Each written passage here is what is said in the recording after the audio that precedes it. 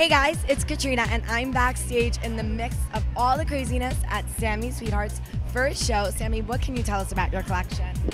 My collection is very sexy. It has vibrant colors. You're gonna love it. It'll fit any body type, especially if you have a little curve, so you're all gonna love it.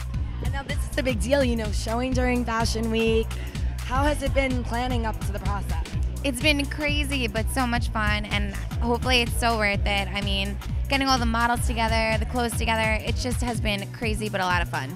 And now, did Ronnie check out the clothes? Does he love it?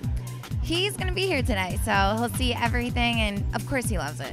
And now, you know, with Snooki just having her baby, how has it been? Have you sent anything? Congratulations. Yeah, I'm happy for her and her family. The baby's beautiful, and I wish her well.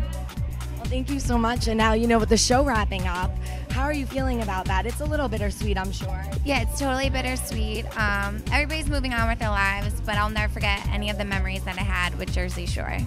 And now, would you and Ronnie ever consider a spinoff? I know you guys are living together now. Yeah, I mean, you never know what can happen. Right now, we just moved in together, so we're kind of taking it day by day.